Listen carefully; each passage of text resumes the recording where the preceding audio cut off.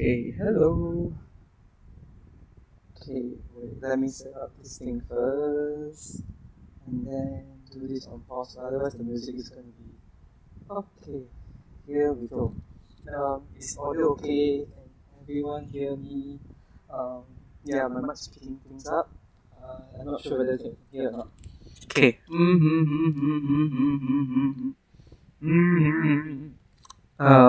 Microphone real time. Okay. Okay. Hi everyone. Today we're going to do 2015 Science Physics Paper 2. Okay. Subject code 5076. I think today the day will be a little bit shorter. Yeah, but a lot of the questions this year is like have to describe one, so good for practicing writing. Okay. Alright, let's take a look at section A, question 1. Okay, in cold countries, people wear coats that are designed to reduce the rate at which the thermal energy is lost from their bodies. The material for some coats is made from a layer of thin strips of silver-colored plastic between two layers of fabric. So you have two layers of fabric and strips of silver-colored plastic. Okay, so we have two things. We have the strips of plastic and we have the silver color. Two things to take note. Okay, so now the plastic. One thing about the plastic traps small pocket of air between them. So I think this one we've seen many times already, even in 2014. Now I explain why the layer of silver-colored plastic strip reduces loss of thermal energy. Okay, by conduction, convection, radiation. Okay, now conduction. Okay, conduction, we have 2 points, so we need 2 reasons. Okay, so the first point is, I think by now you should be, if you're doing like since 2010 onwards, you should be familiar that, when you have trapped air, air is a poor conductor of heat. Right, so you can say that now the plastic strips trap air, and air is a conductor, a poor conductor of heat. Poor conductor of instead of heat, use thermal energy. Not sure why, but can. Alright, then and the next one would be in addition, because we are not talking about like a whole block of plastic thing, it's like plastic strips. So in addition, even though for plastic, right, it is a solid, so the plastic strips may not fully touch each other. Okay, may not fully touch each other. Okay. And this will reduce the rate of thermal energy loss. Okay, this will reduces loss of thermal energy by conduction. Okay, one down. Okay, next one, convection. Convection, trap air, so the air, the small pockets of air inside the trap air may not be connected to one another. So the small pockets of air, the flow of air is not good inside either. So small pockets of air may not be connected to each other. To each other, or you can say that convection current is difficult to be set up within the plastic strips. Yeah. Okay, so convection is limited.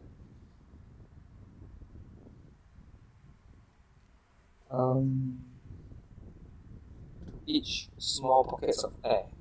Okay, that's all. Okay, so I think this one quite unique. But yeah, it's like the convection does not happen within the layer of trapped air. Then for radiation, because it's radiation, then we talk about the silver colored one. So the strips are silver color.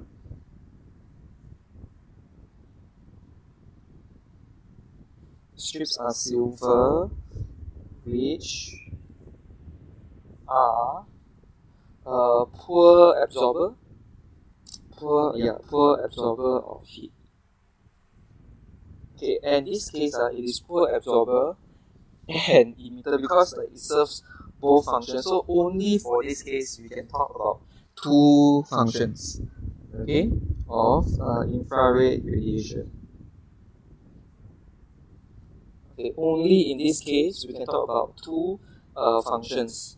Alright, so for this case, right, special. Other cases, okay, limit the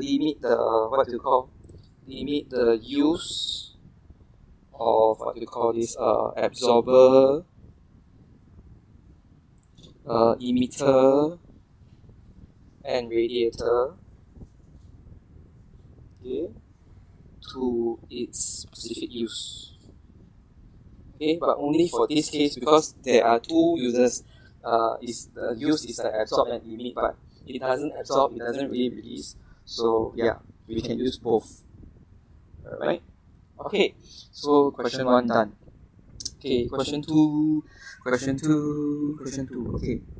so question 2. Now, when an aircraft is about to take off, it accelerates along the runway from a rest at a rate of 3.0 meter per second square. So acceleration 3.0 meter per second square, 25 seconds. Okay, the average mass of the aircraft. Okay, I can see force coming. You got MA. Okay, what else? Okay, calculate the average accelerating force. Okay, so force is equals to mass times acceleration, or more like the resultant force is mass times acceleration. So mass times acceleration. So we get 3.6 times 10 to the power of 5 Newton. Check kg meter per second square, all in SI unit. Okay, check remember to check. Okay, 3.6 times 10 to the power of 5. Okay, next one, the speed after 25 seconds. So the speed after 25 seconds, we can make use of A equals to V minus U over T, because we are looking for the final speed after 25 seconds. Final velocity, or the final speed. Okay, and then from rest. Okay, good. The thing is from rest, must catch the from rest. So from here you can say that the initial speed is 0 meter per second square. Right? So using the acceleration 3.0, we've got V minus 0 over 25.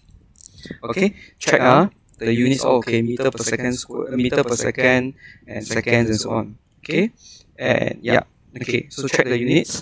We've got 75. So 75 will be equals to V, right? 75.0 meter per second. Next, the minimum vertical force for takeoff. Okay, the minimum vertical force for takeoff. Now, so for this case, we need A also. Okay, you see okay, here. Okay, let's draw the rocket like this.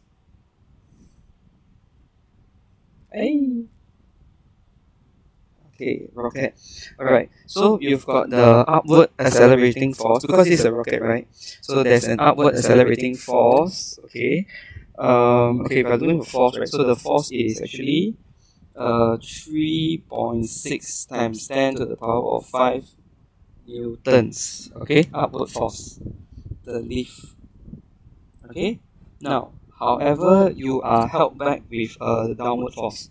And what is actually the downward force? The downward force is the weight of the, what do you call that? Of the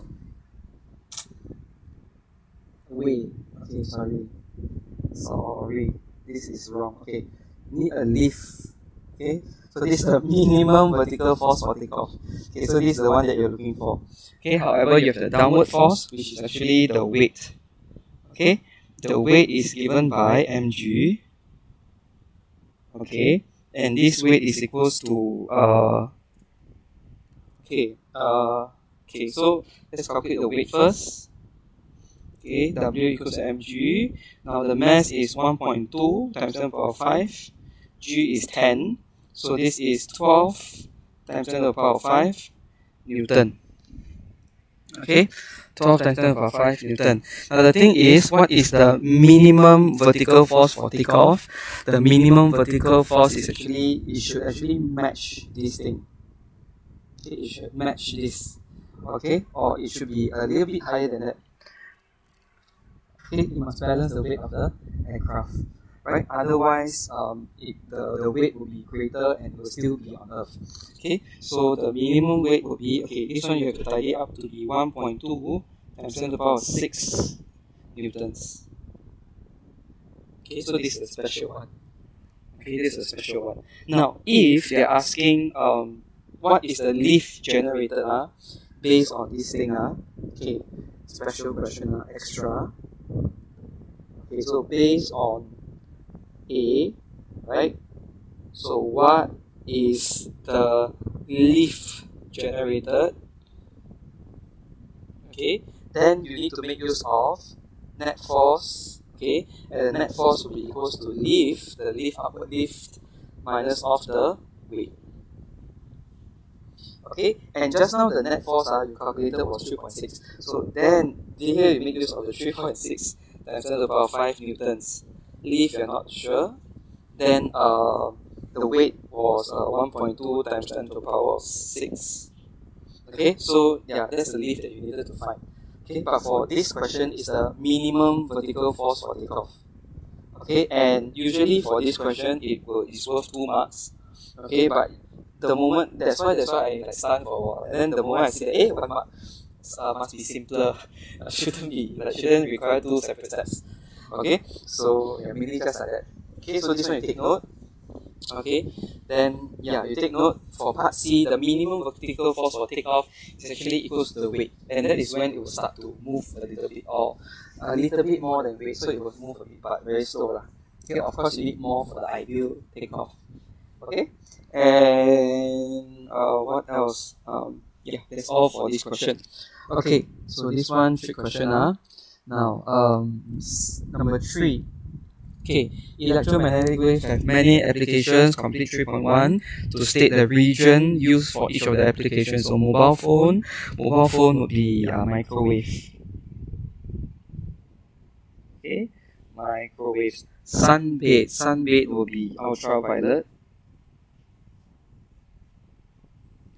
Remote control, infrared. So this one really have to memorize one. Satellite television. Also microwave. Okay, because satellite television. Okay, anything to do with satellite, microwaves. Okay, and if it's on Earth, like you have a tower and you receive television frequency and the wavelength, that would be radio waves. Okay, so satellite, anything for satellite would be microwave. Now state which type of electromagnetic wave you have named in table 3.1 has the greatest frequency. Greatest frequency will be down the list, so it will be ultraviolet.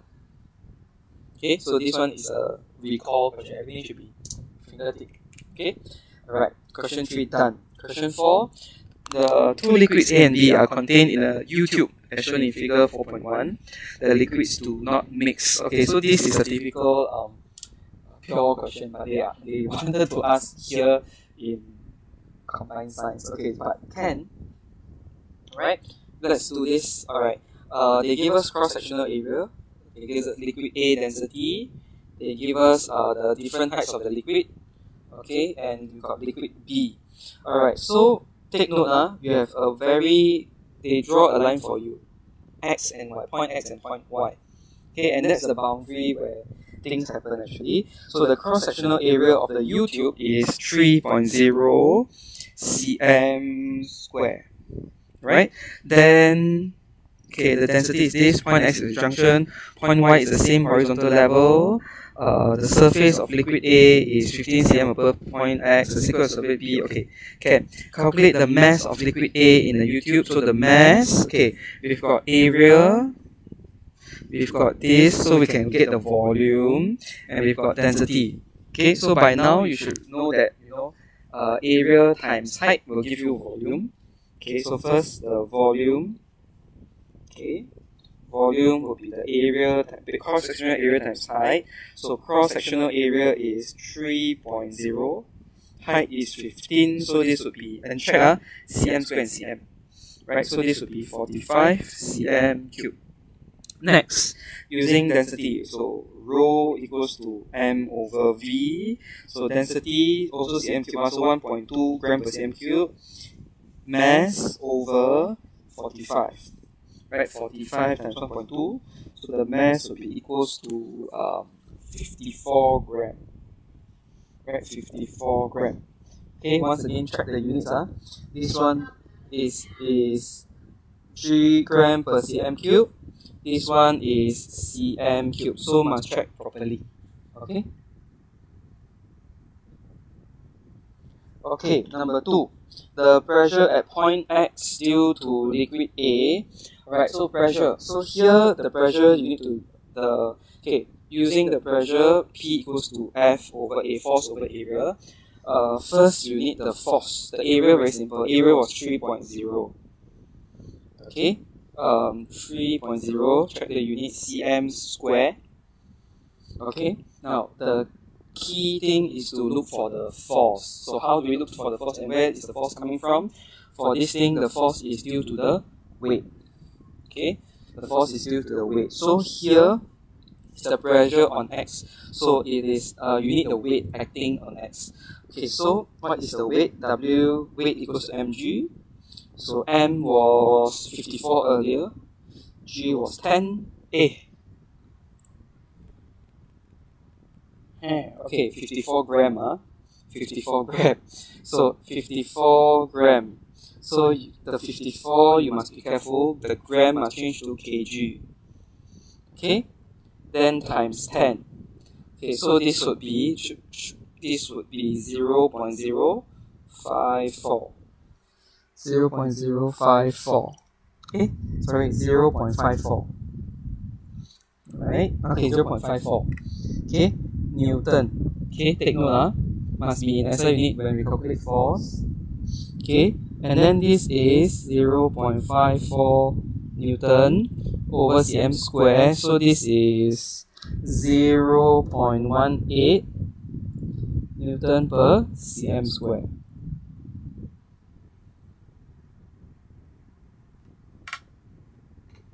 Okay.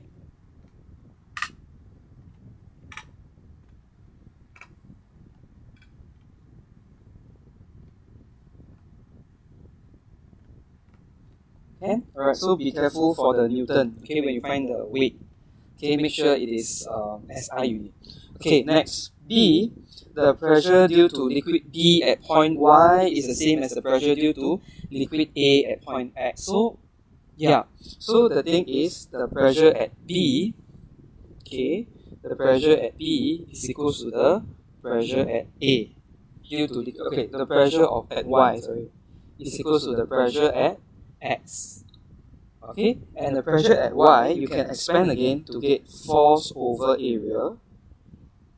Okay, the pressure at X just now we calculated was 0.18 Newton per cm square.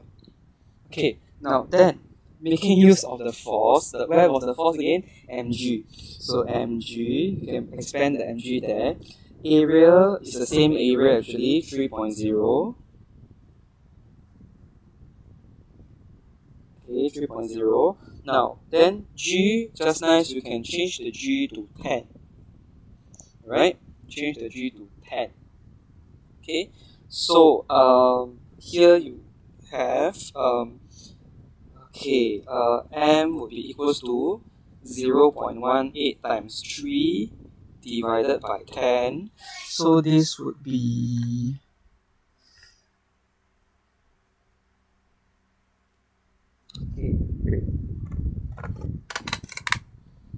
0.18 times 3 divided by 10. So this is 0.054 again. Okay, 0.054 kg. Right? Change to gram. So this would be kg to gram times 1000. So this would be 54 gram. Okay, 54 gram. Now then, make use of this. Okay, your volume is equals to cross-sectional area times height. So it's a repeated thing. Okay, it's a repeat of the earlier concept. So volume equals to cross-sectional area times height. Hey, wait, haven't find the volume, we need the density. Hey, wait, we have the volume, we need a volume, we need a volume. Okay, so volume is equals to cross-sectional area times height. The height now is 24 cm. Okay, maybe I should put this here. Okay, 3 times 24, this is 72. 72 cm cube. Right, we've got gram, we've got cm cube, last but not least density. So density will be equals to mass over volume. Okay, so your final answer will be 0.75 gram per cm cube.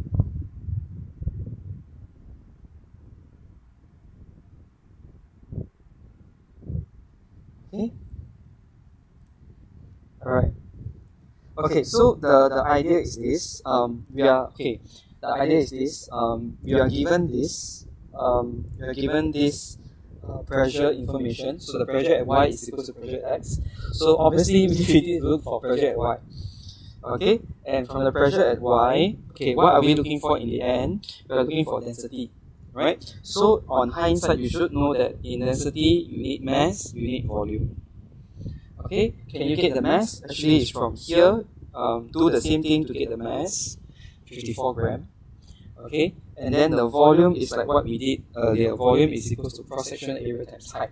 Okay, and it's worth 3 points, so you need more than 2 steps. In this case, I think like 3-4 steps. Yeah, or to extend the thinking like 2-3-4 times. So you might lose marks because of this, but I think as long as you use the information given, okay, and you are able to make use identify what you need in the end. For this case, you need mass, you need volume. Okay, as long as you are goal-oriented, you need that, then I believe you can use whatever information you need to find the final answer. Okay, so that is this question, question 4. Okay, a bit challenging this question. Okay, next, question 5.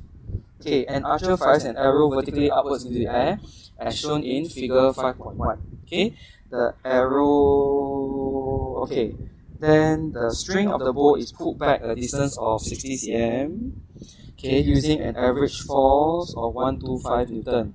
The arrow has a mass of 0.18 kg. Okay, so maybe write this down, all this down. Okay, so the distance is 60 cm. Okay, the force is 125 newtons. The mass is 0.18 kg. Okay, the energy transferred to the arrow when the string is released is 75% of the energy stored in the bow. This is important, so we need to look back at this sentence again. Ignoring any effects of friction, calculate the work done in pulling back. So work done is force times distance. Now force 125. Distance 60 in cm, change to meter, SI unit. So this will be 0.6 meters. Okay, 0.6. So 125 times 0.6 is 75 joules. Okay, check SF, 75 joules.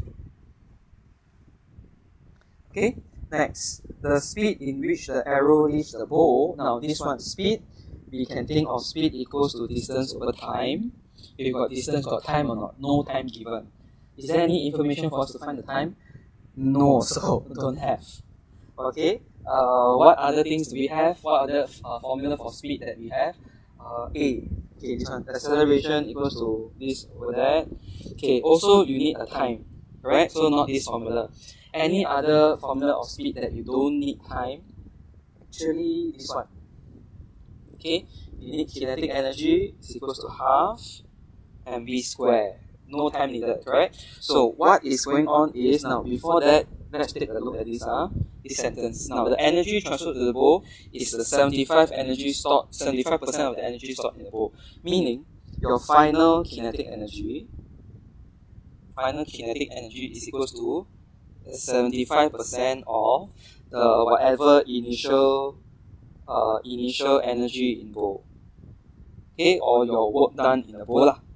Okay, your work done in the bowl. So for this case, the final kinetic energy, half mv square, so half m v square is equals to 75% or 3/4, okay, 75%, okay, of the initial energy, so 75 joules from part 1. Okay, so then we can simplify and do all this ding ding dong dong. Okay, so we have, okay, on the left can simplify to 0.09 v square. On the right we simplify to 56.25 v square is going to be equals to okay, divide by 0.09. Okay, so v is square root of this. So last but not least, the final answer, 25 meter per second. Okay, another 3-mark question. But I think like they want to give the credit of this one, the conversion, and after that the first is the conversion, the second one would be 75%. Okay? Yeah, and the third part would be how to manage that and find the answer. Okay? Alright, for B, take note. Okay, C, the maximum height reached by the bowl. Hiyo. Okay, so initially, what energy is present again? Initially, what energy is present again? It's the 75% of energy, correct? Okay, so the whole track is this. We've got the potential energy in the bowl. Oh, wait, I should cross this out. Okay, you've got your PE in the bowl, converted to kinetic energy, and as the arrow reaches the top, you've got the maximum height, so you converted to GPE. Okay, so you can take this potential energy in the bowl, so the 75% or the 56.25 actually. Okay, so this is the 75% of the 75. Okay, 56.25. This will be equals to your GPE, so equals to m GH. Okay, maybe I should write down this thing. Okay.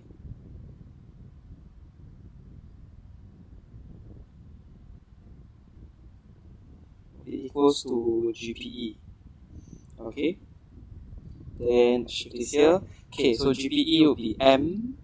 What was m? 0.18 GH.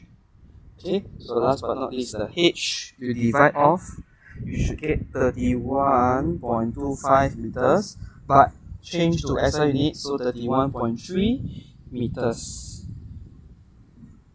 Okay? Okay, so this is question 5 ABC.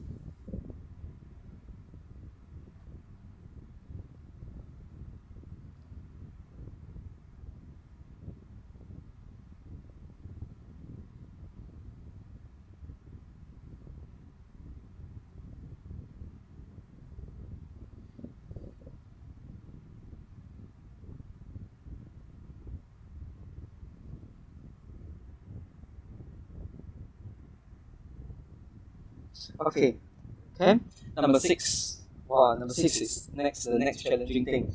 Okay, so a cyclist applies a vertical force of 110 on the pedal of a bicycle as shown in figure 6.1. Okay, so you've got the pedal here, the vertical force is here, then they give this 50 cm. Now let's take a look, don't just rush into things, just look closely. 50 cm, what is this 50 cm for? It is a perpendicular distance. Okay, 90 degrees there. So meaning force, perpendicular distance, moments up. You need a moment. Now then the next one 8 cm. The radius is 8 cm to the pedal. Okay, fine. What else do we need? The chain, the pivot, AB. Okay, as you travel along, the pedal moves through a circle of radius 8 cm. For the pedal in the position shown, the line of action of the force is 5 cm from the pivot. So meaning the force is 5 cm perpendicularly away from the pivot. Okay, which is the center of the thing. Okay, good, pivot. Now calculate the moment of the force about the pivot. So moments. Okay, great. So this is force times distance. Okay, so you don't have to think about clockwise and clockwise moment, but since they just ask moment, so we just look for moment, force and distance. Unless they say that it's balanced, then we need to make use of the what do you call that? There's no, like when you say when the situation is balanced. Okay, so next 110, 5 cm. Okay, since the final unit is cm, so this will be 5. So this would be 550. Okay, Newton cm. Okay, and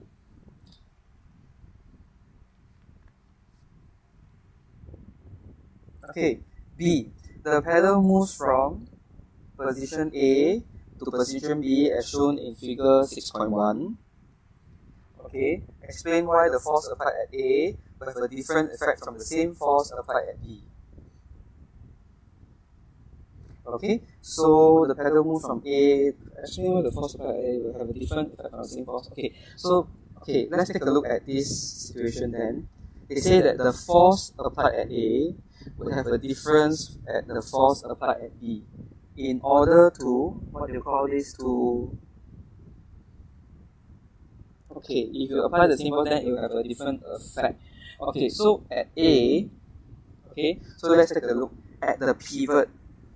Okay, so just now I think it gives us a taste of how do we calculate moment.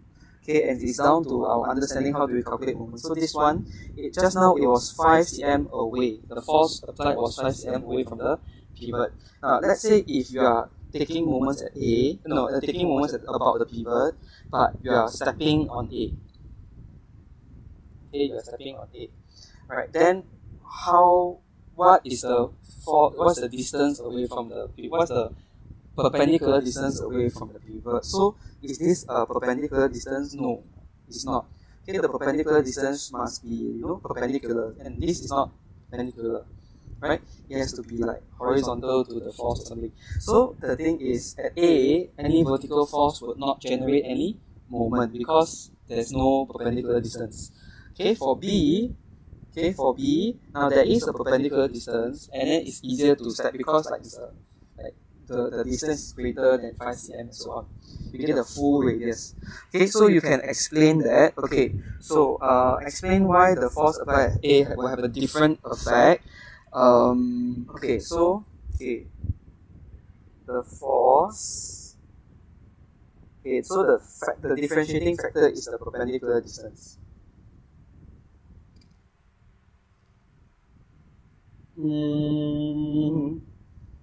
Okay.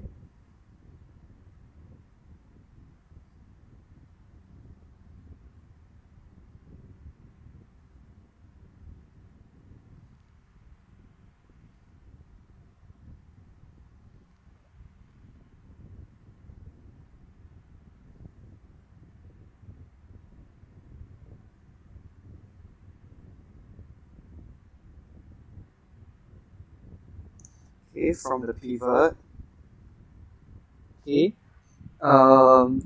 Perpendicular distance from the pivot to the force or to the line of action of force. Okay, in case you're not sure, you can always check to this one. Okay, to the line of action of the force. Okay.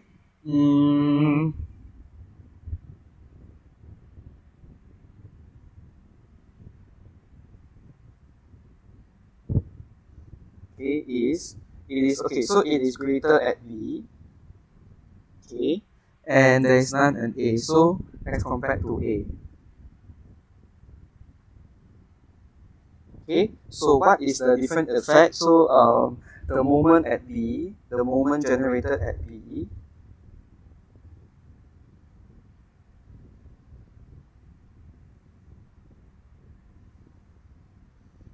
okay, will be greater than the moment generated at A. Okay, greater.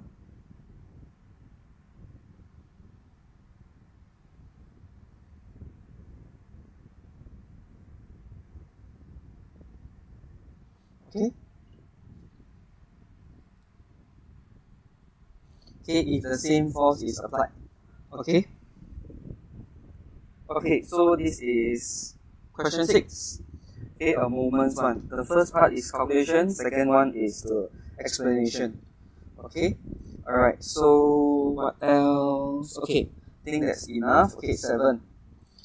Okay, 7. Okay, a periscope is used to look over the top for obstacles. So what's the use of periscope is you don't see it in your eye level, you see it in the level above the eye level. Okay, or above your head, depending on how long is your periscope. Okay, so one type consists of two triangular prisms. It's not mirror but prisms. They are fixed at each end of a tube as shown in figure 7.1. Okay, so two prisms. Each prism have angles of 90 and 45 degrees. Okay, the critical angle is 42 degrees. Okay, so maybe put one side. C is 42 degrees. Right, a ray of light from the top and object O, okay, passes through the periscope. The image is viewed at E by the person. Okay, so you have object O, okay, and the object O is represented by an arrow. Okay, it can be teddy bear, it can be something, but it's represented by that arrow. Then, okay, so state 2 reasons why light is, okay, so what can you see actually? You actually see, I think you see this, if I'm not wrong, or you see like an upside down version, depending on how the light rays will turn up. Okay, so state 2 reasons why light is reflected inside each prism. So prism made of glass, but the problem is, why does the light ray reflect in the glass? Because of this special thing called total internal reflection. So actually, so this question, what is this question actually asking is the 2 reasons, okay, for total internal reflection. Okay, so what's the 2 reasons? Okay, so the angle of incidence, okay, in the glass prism, okay, in the glass prism is 45 degrees. So this angle of incidence, okay, this angle will be 45 degrees. Okay, so which is greater than critical angle 42 degrees.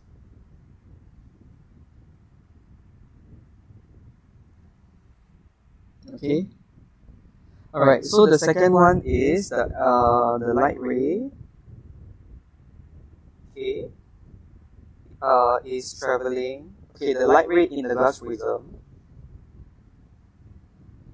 Okay, inside each prism, so the light ray is traveling. Okay, no, more like the question mentioned that inside each glass prism, so I tend to mention it. So the light ray is traveling from optically denser medium to an optically less dense medium.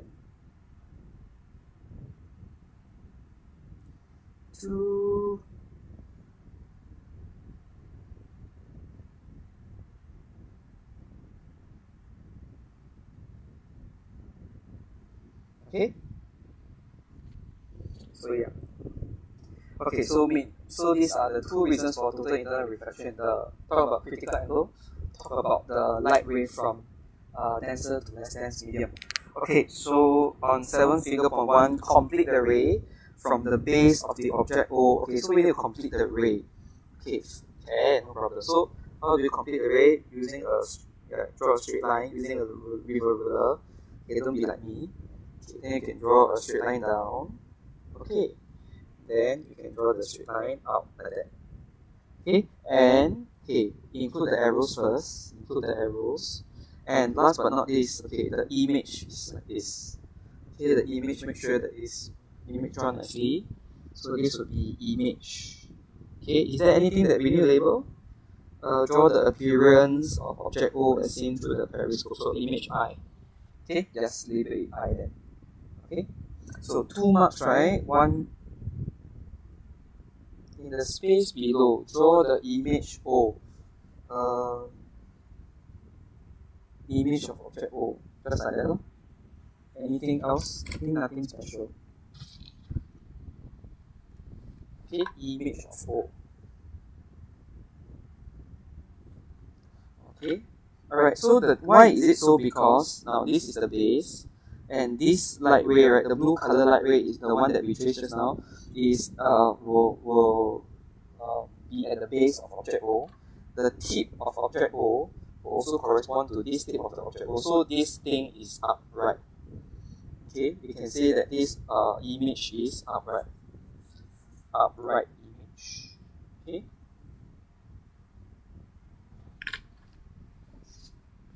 Can? Alright, so that's all. Okay, for question 7. Ta-da! Okay, next, question 8. 3 resistors X, Y, Z are connected in parallel to a 6-volt battery as shown. Okay, so the total effective resistance of the current is 0.75 ohm. Okay, so the total effective, so R total is equals to 0.75 ohms. Okay, so the current in resistor X is 3 ampere, current in resistor Y 1 ampere. Calculate the total current in the battery, the current in the battery or the total current in the battery. Okay, so it will, okay, so very easy. So this is just R equals to V over I, right? So 0.75, the one in the total circuit. Okay, the volt for the total circuit 6.0, current, right? So therefore current is equals to 6.0 over 0.75. This would be equals to 8.0 ampere, 2 SFR, remember. Okay, the current in resistor Z. Okay, the current in resistor Z, very straightforward. Now the current, the total current will be equals to current in X plus current in Y plus current in Z, because parallel have to split the current out. So the total one is 8, current in X is 3, current in Y is 1, then plus the current through Z. So the current through Z is equals to 4 ampere. Right, 4 ampere. Okay, just like that. Okay, then the resistance of resistor Z. Now, first, let's look at the information. We have 6.0 volts here, 6.0 volts here, 6.0 volt here, because parallel circuit. So the voltage are the same along each junction. Now, then the next thing is, okay, we've got the current, we've got the voltage, we need the resistance. So R is equals to V over I, but along that junction. So along that junction, the voltage is also 6. The current just now was 4. Okay, so this was 1.5 ohms. So 1.5 ohms. Okay, 1.5, 1.0 also can. Okay, so that's part 3. Part D. Calculate the amount of energy transferred in resistor X in 15 minutes. Okay, so energy and time. So confirm energy equals to power over time. Okay, and before that you need power, volt times current. Okay, so first the power is equals to VI. So the voltage along that junction is 6 volt. The current just now given was, 3 ampere. Okay, so go back. So 3 ampere. So the power is 18 watts. Then the energy transferred is 18 watts over 15 minutes, but change to SI unit. Okay, change it to seconds. So we have 16200. Sorry, wrong formula.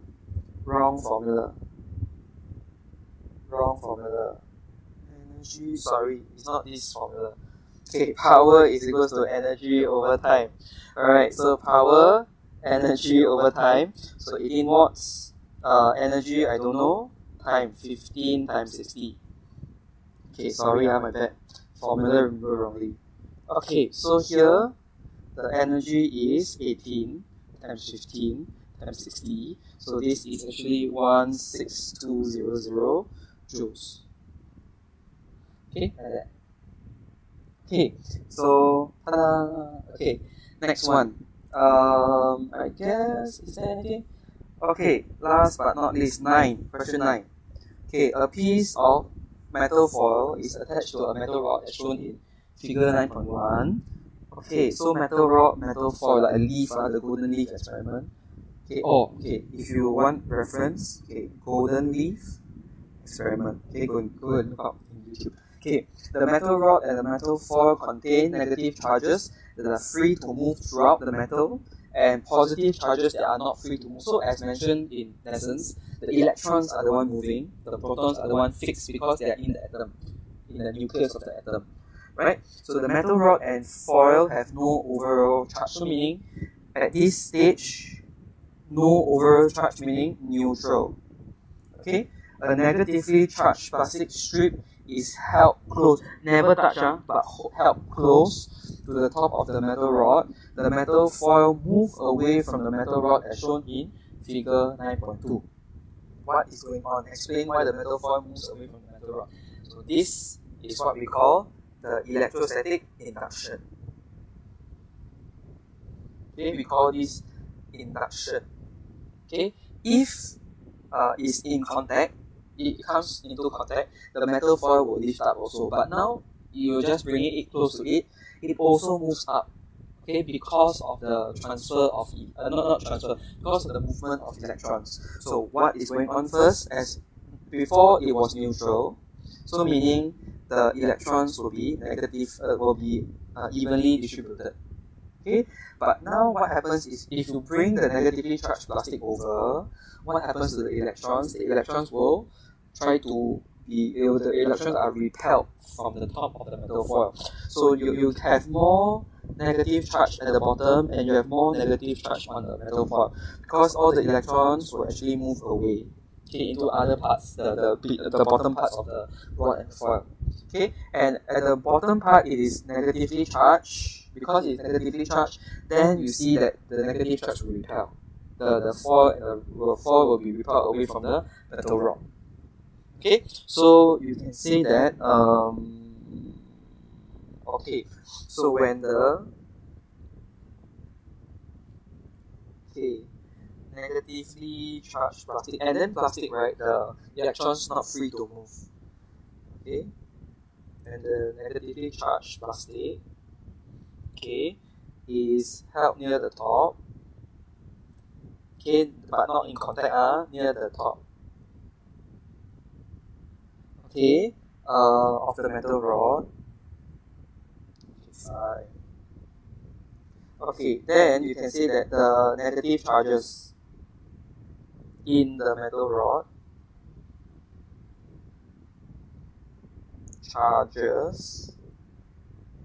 in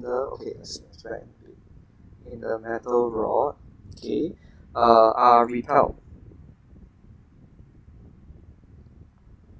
okay, to the bottom part of the rod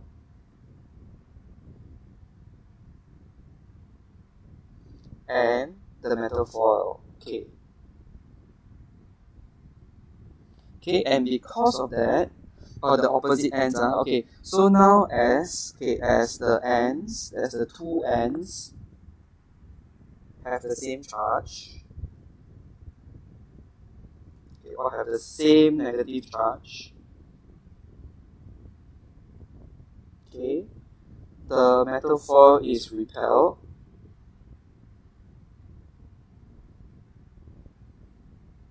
and move away.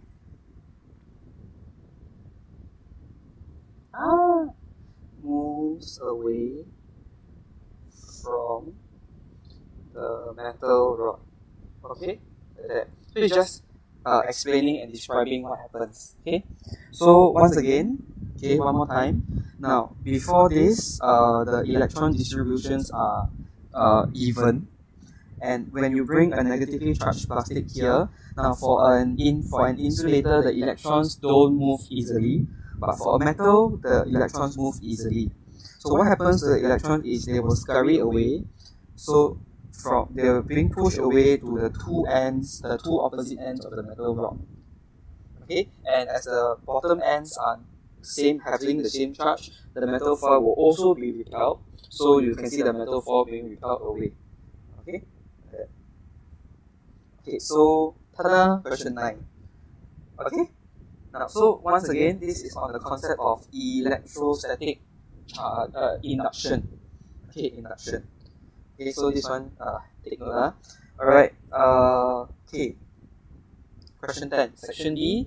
Section B for this paper no choice, but in O level we still get the choice, which is good actually. So yeah, at least you can see which questions we are comfortable with. Okay. Figure 10.1 shows a type of thermostat, okay, that is used to switch off a fan when the temperature is low. Okay, so this thermostat works on liquid A, okay, and it is with mercury. Okay, and there is contact with the mercury. Mercury is a metal. Okay, from your chemistry, mercury is a metal. Okay, in liquid form. Okay, so yeah, and then you have your power supply, your fuse, and your fan. Okay, so what happens when the liquid A is cold is that, cold things, when it is cold, things will shrink. So your liquid A will shrink and your mercury will be here, and yeah, there's no contact, so they will turn off the fan. Quite nice, huh? So the volume of liquid A changes by a large amount when the temperature changes. Okay, so given here, mercury is a metal that is liquid at room temperature. So actually these are like the common knowledge that one should have after studying science. But I think it's good that the exam will state it for you, and then it's good that you read it. And in case you forgot about these facts, at least it's there. Okay, now use a kinetic theory to explain why liquid has a fixed volume and is able to flow. Wow, okay. Why does it have a fixed volume? Okay, you can say that, okay, liquid kinetic theory, molecule. Okay, so what is the arrangement of the molecules? Okay, kinetic theory, kinetic theory, we need to talk about two things. We need to talk about motion. We need to talk about arrangement. Okay, so what is the arrangement of the molecules? So why does it have fixed volume? Okay, so you can say that the liquid molecules, okay, are closely packed. Okay, so they are packed, closely packed, with little space between them.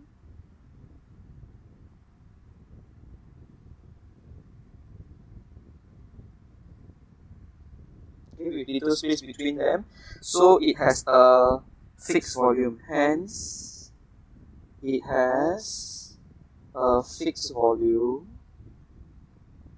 Okay, fixed volume as they cannot be compressed, as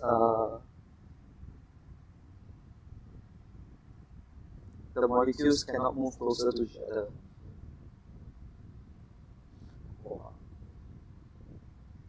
Okay, next one, able to flow. Then we talk about the motion of the molecules. So the molecules are free to move.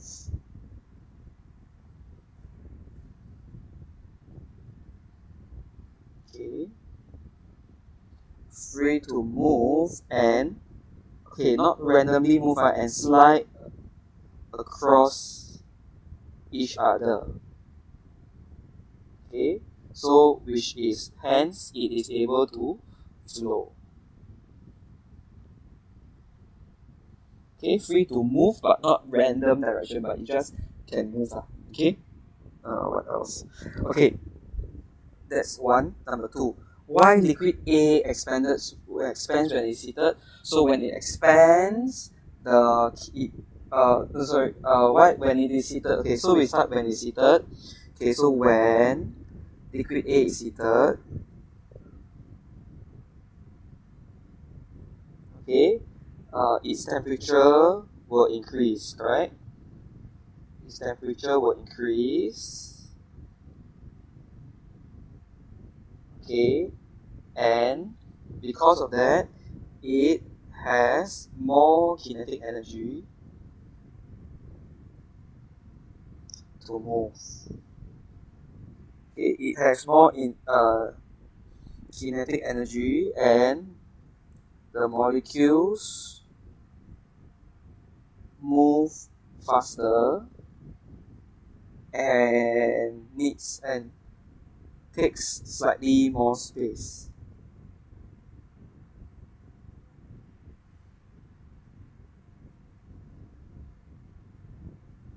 Okay, hence the volume increases. Okay, just like that. Okay, alright, so explain why the fan switches off when the temperature is too low. So when the temperature is too low, it is not heated. So instead of expanding, liquid A will shrink. Okay, so when the temperature is too low, okay, don't need to explain the whole why the liquid A shrink, but when, yeah, just say that it shrinks. Okay, so liquid A shrinks. Okay, so when it shrinks, what happens? Okay, so the mercury level will also shrink. The mercury level will also go down.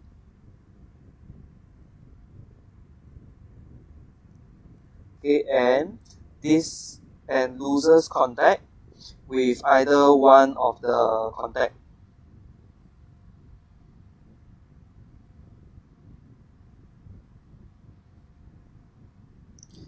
What do you call that? Contact. Loses contact with the, what do you call that?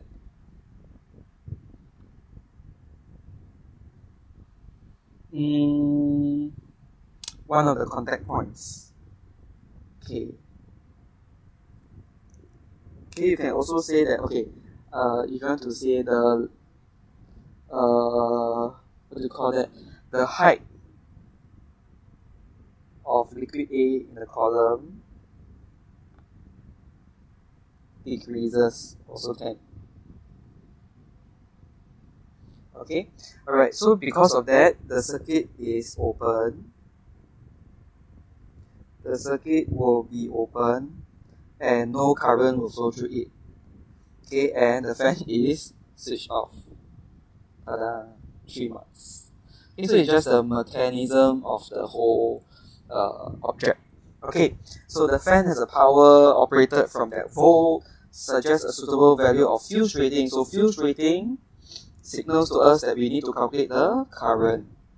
Okay, support your suggestion with a calculation. So power is equals to volt PD times current. So power 0.045 kilo, so times 1000. Okay, then operated from 230 volt and the current. So the current will be equals to 0.045 times 1000 divided by 230. So this is 0.196 ampere. So you need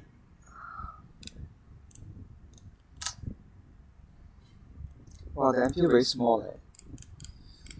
Okay, so you can say that 0.25 ampere. You can use a 0.25 ampere.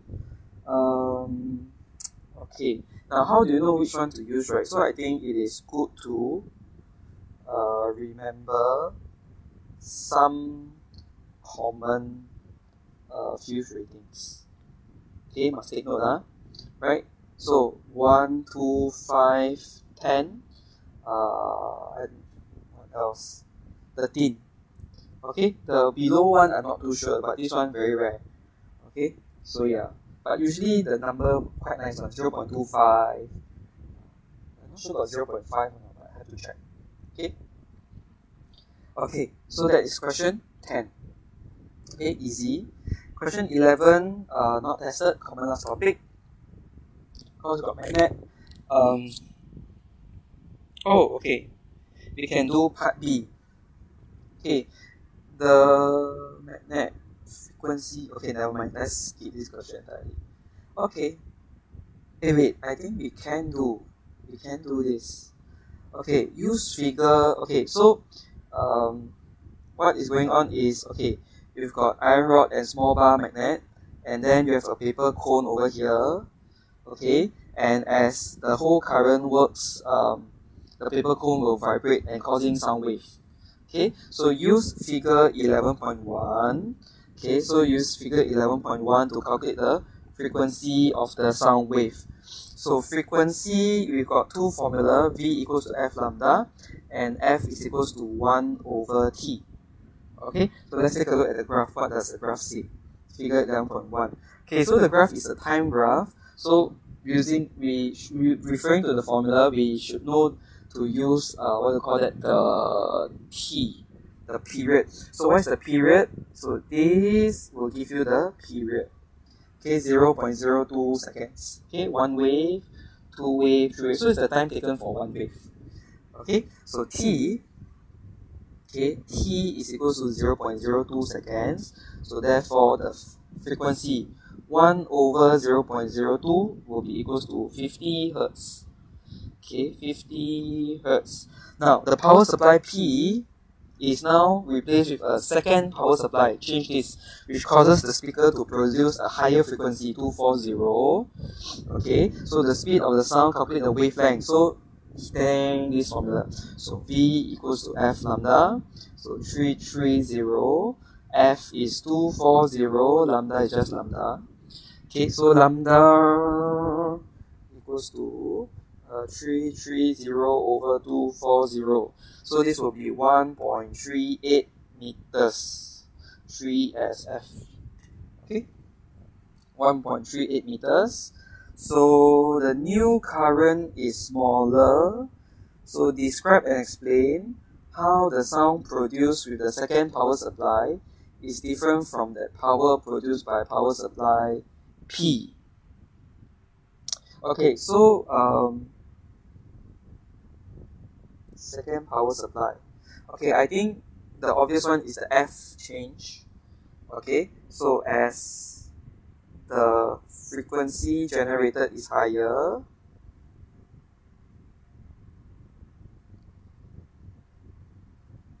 okay, the second sound will have a higher pitch. Okay, so this is the first point that we can secure. Right, the second point will involve some use of the electricity. So when you have power supply, you keep the voltage, correct? So when you have a power supply increase,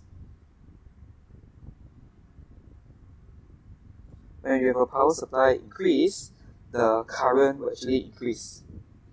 Okay, the current will increase. So what is going on when the current increase in the circuit? It will cause more vibration. Okay, so the other one, if you don't know, never mind. Okay, but it will cause more vibration, meaning more amplitude. Okay, it will vibrate more violently or vigorously, more amplitude. So when the amplitude increase, the sound will be louder. Okay, so I don't think we can, don't think we need to write it down, but the general idea will do. Okay, last question of the day. Question 12. Okay, I think we just move straight to question 12. Okay, so that one is just a taste of how to use whatever material, whatever graph we have to solve sound questions or wave questions. Okay, yeah, the whole paper I never see wave. 2014, yeah, didn't see waves at all. So yeah, this is a good point to do. Okay, question 12. Okay, question 12 now. I think a lot of us neglected this chapter, kinetics, because it's too difficult to understand and there's so many things to understand. But the most important thing is you need to know what the shape of the graph tells you and what is the graph telling. What is the graph first? So the graph is a VT graph, velocity time graph. Okay, so for a VT graph, you need to know two things: the gradient, area under graph. Gradient gives us the acceleration. The area under graph gives us the distance traveled. Okay, so the VT graph is the one in the middle. Distance, velocity, acceleration is the one in the middle, so it can go both ways. Okay, take the gradient or take the area under graph. So here, okay, so you've got A to F. It shows the car braking, but not in order. So we need to match these things to A to F. And then they say that this is called demolition derby. So I searched what is demolition derby. So it's something like this, where cars drive around to bang each other. Okay, yeah, it's like the Spanish bullfight but with cars. Wow, America. Okay. So okay, let's go back to this. So from A to F, figure 12.1 shows the car, braking and so on. So A to B, the speed is 0. So if the speed is 0, what is it? It is stationary.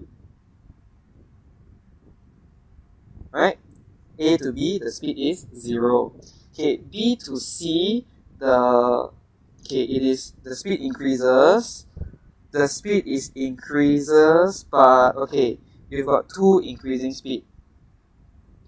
Okay, increasing speed or increasing speed at greatest rate. So greatest rate meaning greatest rate of change, gradient. Okay, take note the math concept, the rate of change meaning the gradient.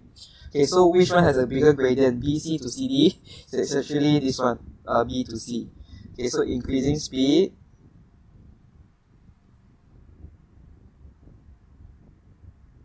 Okay, at its greatest rate.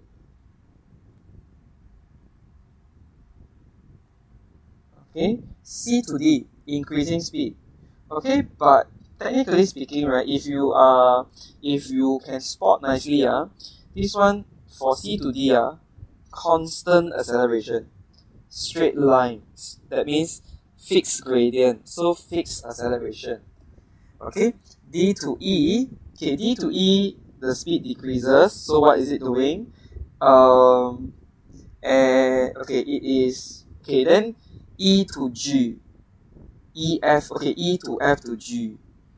What happens to the, okay, E to F, then the speed decreases sharply, meaning something happened, something drastic happened. So D to E, maybe braking, okay, not so bad, but E to F is the one where it collides with another car and stopping.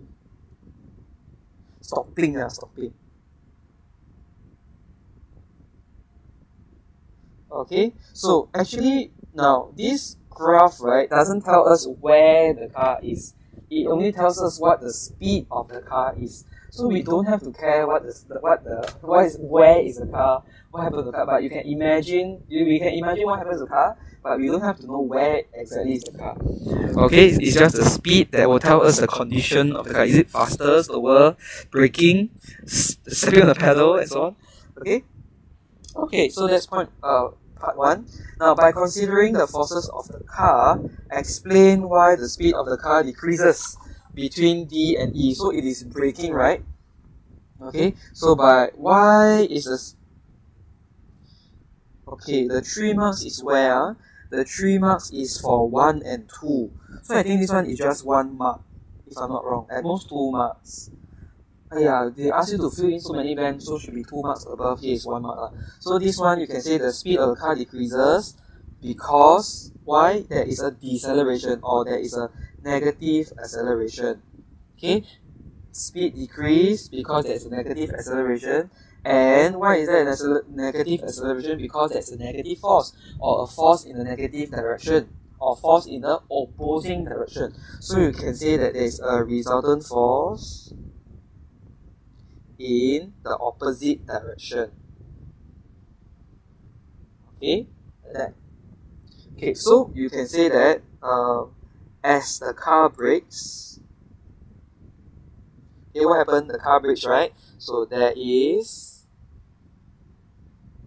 a resultant force, okay, acting in the opposite direction of the movement of the car.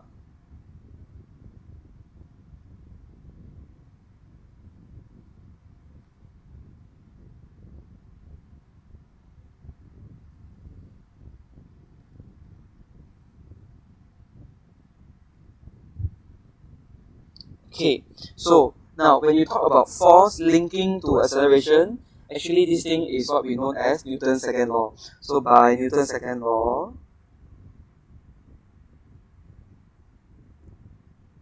okay, so when you talk about force and acceleration, the net force is equals to ma. This is Newton's second law. Okay, so by Newton's second law, what to call this? There will be a negative acceleration, or there is an acceleration in the opposite in the negative direction. Okay, opposite direction. Or deceleration. Okay, so hence the speed decreases. Okay, so force is the force no, sorry. So the acceleration is a bridge between force and speed. Okay, by considering the force of the car, explain what the speed. So in between, we need to mention acceleration.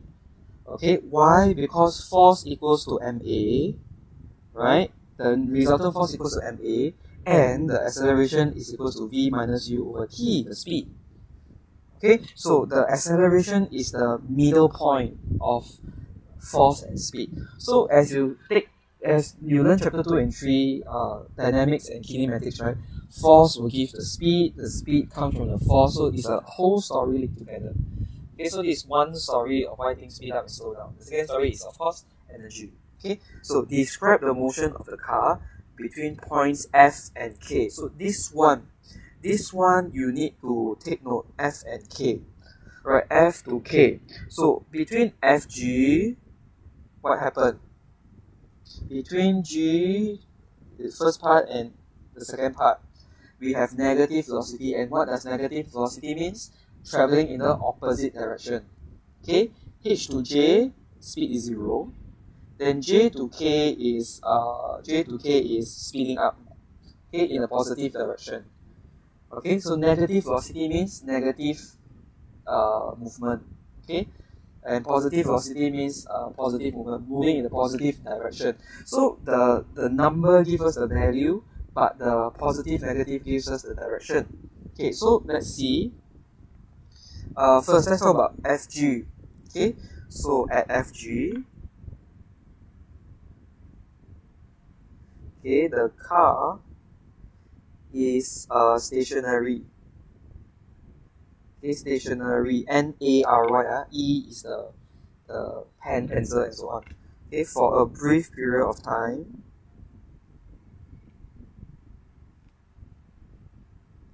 Okay, then at G to H, okay, the car is traveling backwards.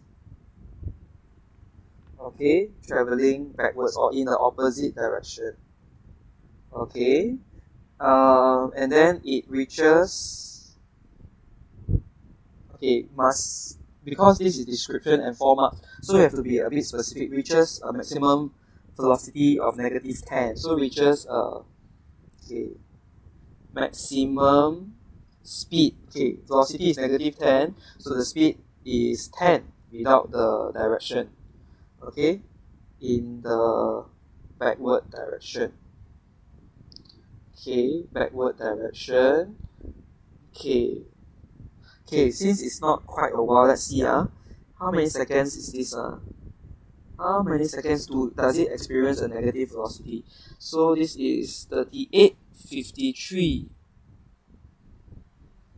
38.53. So 15 seconds, I think. Okay, backward direction at 53 seconds. Okay, alright. So in the backward direction, okay, never mind. Or we just talk about the speed before the speed reduces to 0 again. Okay.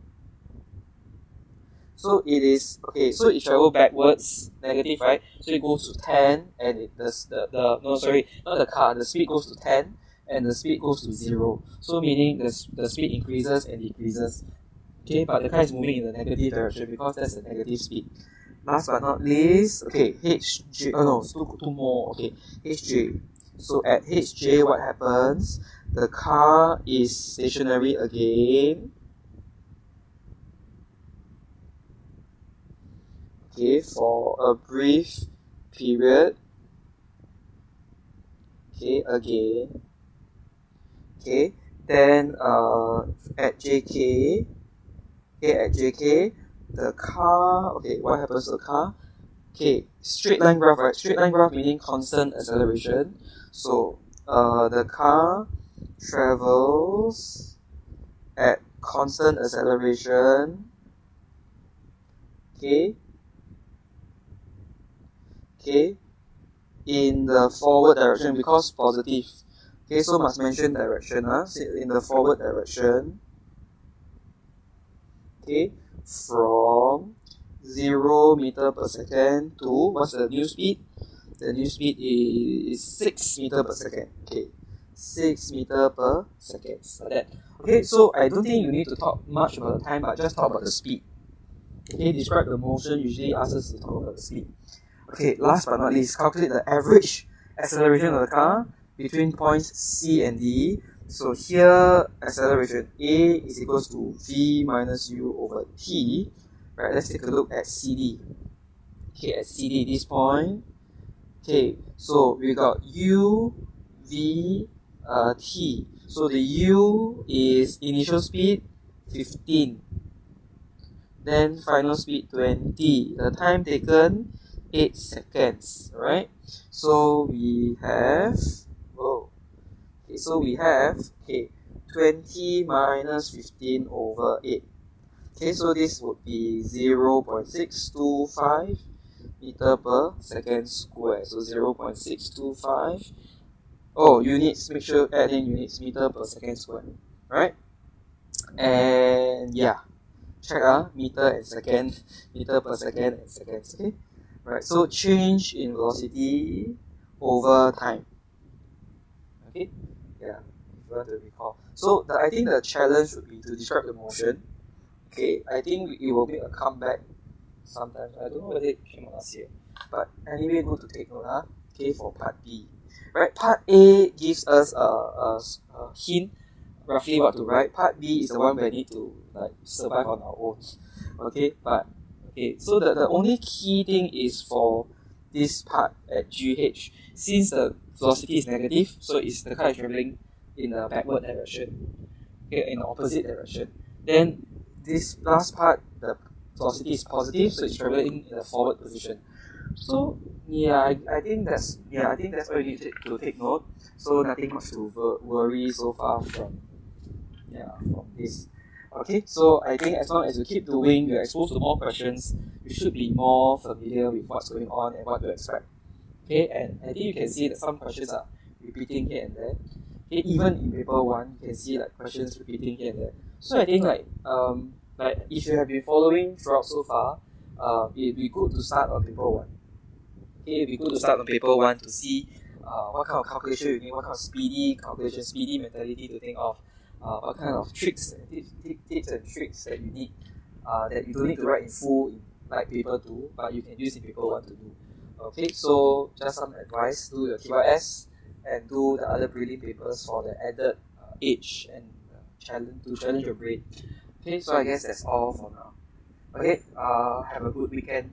Bye bye. See you again next Tuesday. I will do this again next Tuesday for 2016. Yeah, so next week 3 live streams. Okay, alright, I guess that's all. Okay, bye bye. Yes, and